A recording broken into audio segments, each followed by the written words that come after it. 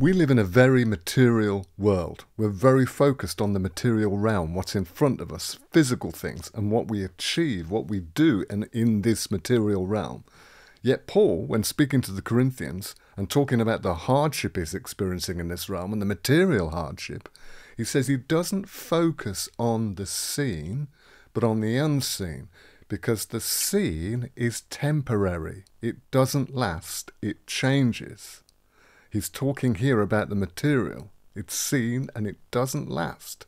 Whereas the unseen is eternal. It's of a different order. It's from a different realm that won't fade and pass away.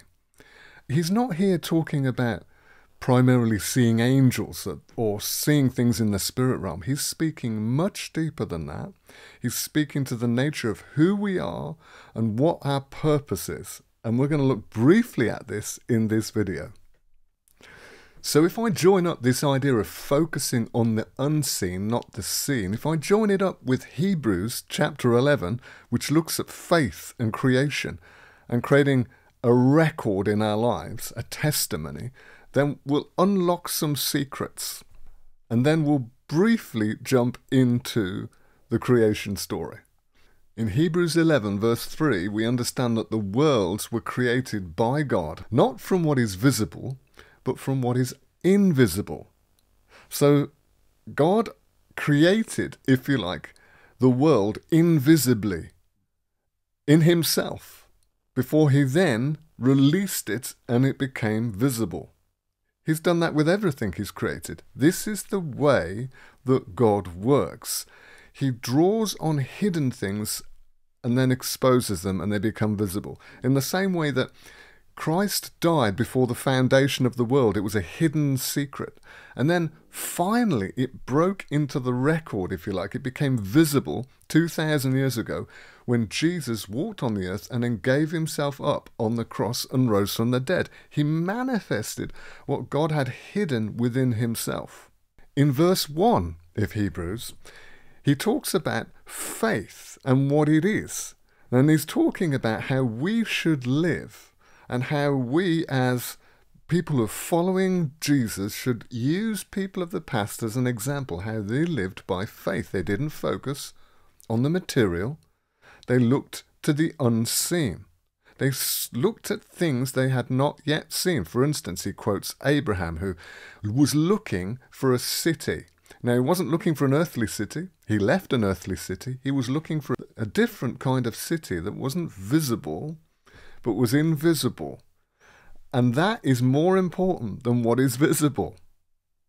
So, if we try and decode Hebrews 11, chapter 1, out of its religious wording and mindset, because the problem for us is we hear so many words out of the scriptures and they take on this religious attachment to them, so we miss the point.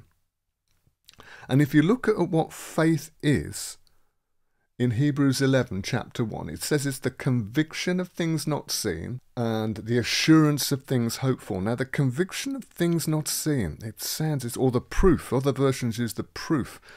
In the Greek, it's saying it's something is exposed. It's like an archaeologist who's digging in the ground and you can see nothing, but slowly he digs and uses his paintbrushes and scrapes away the dirt, and you start to see a treasure that's been hidden.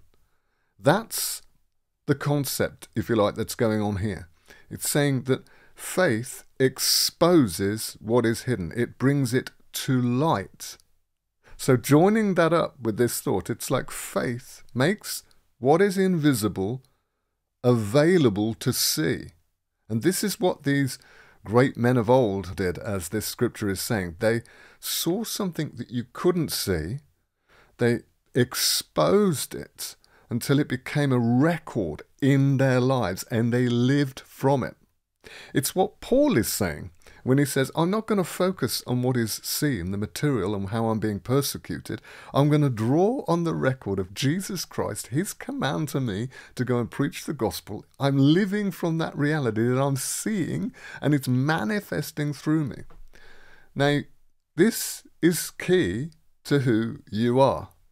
You're someone who God has made in his image to access invisible realities, things that are more real than the visible, and if you like, frame them up so that they become part of your being and of your life. Now, the ultimate goal is not that they materially manifest, though they might materially manifest. The goal is that you become a conduit, a river, a stream of these things, a stream of life, of these things that you perceive in God and in His glory hidden realities. You see them stronger and stronger until you frame them up in your being and you release them and they come out through you. Now that might change things. It might cause people to be healed. It might cause provision to come around you. But the point is that something eternal is manifesting through you. So I said we'd go to the creation story. When God creates Adam in Genesis chapter 2, in that story, it says he brings to him the animals and Adam names them. Now this is a hugely significant part of the story. Why is it there? It must be important because there's, if you like, Genesis 1 to 3 is very condensed, so what is mentioned is obviously very significant. So why bring this up? Because this is clearly part of the nature of what Adam is, and it leads to him seeing that it'd be good for him to have woman, and so woman is drawn out from him. So he has all these animals brought to him. You've got to understand with the creation story that it's not going to be materialistically literal, as we might want to think as Westerners. That's obvious by some of the things in it. You should see that. Like the fact that Eden, the Garden of Eden, where Adam and Eve are placed, is not accessible and is after they sin, and it is hidden from them and others by 3 beings, by 2 cherubim and a flaming sword. And they refuse to let people in. Now, if that was a physical place, how would that work? This is clearly much deeper than that. It's a place that's guarded by spiritual beings that can no longer be simply accessed in the same way that Adam and Eve could just walk in. You have to come by another way. You have to come through them. So it's not purely physical material, though, of course, there may be overlap here. So the understanding of the animals coming to Adam.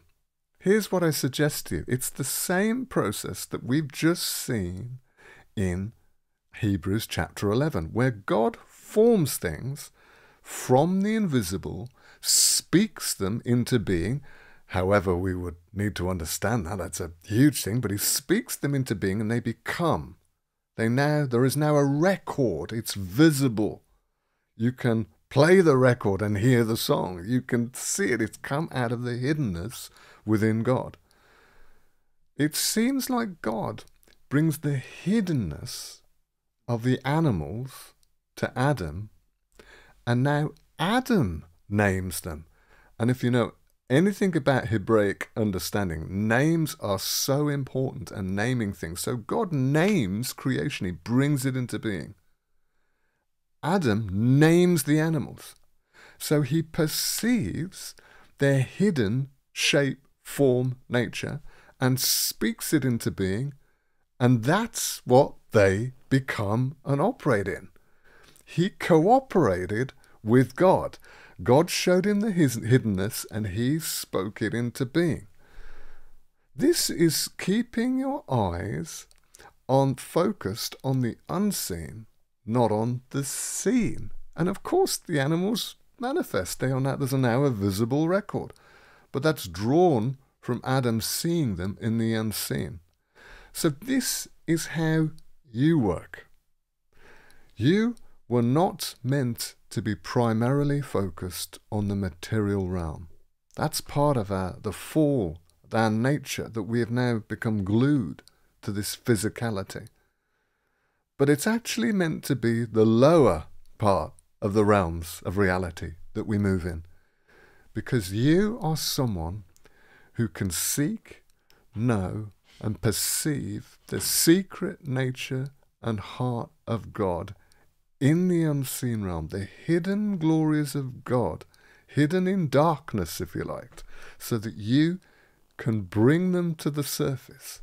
And that works as simply as you perceive how God loves deep in your being, you see him, and that manifests through you to creative miracles, to healing, to operating extraordinarily in the heavens. Even if nothing material evolves, things spiritual might evolve as a result of you interacting with the secret hidden glory hidden in God and seeing the purposes there and speaking them out.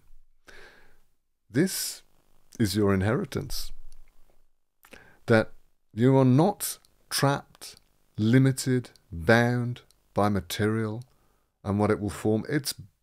Material is important stuff, it counts, but it's not the source of reality. You, just like Adam, are a bridge between the secret things hidden in God and their manifesting. Wow! We truly are children of God, made in his image. What a chance, what a responsibility, what a joy to grow into that. And this is going to take more than just a short material lifetime. We live in this for a short time, but this will go on as we increase. As Paul says in that passage in Corinthians, he says that we will experience a glory that is beyond comparison with anything else. In other words, we will go from glory to glory to glory, and it will be ever increasingly amazing as we draw on the hidden resources that God has that we cannot even yet comprehend and that are unlimited, and see them manifested through our lives and to other people. So that's worth thinking about when we begin our day and we're aware of the hassles, the restrictions, the persecution. You do not live from material scene. You are someone who is so extraordinarily beautiful and big on the inside that you need the strength of God to enable you to walk in that bigness, perceive the hidden secrets of God, taste them, feel them till they become part of you and flow through you. That's glory.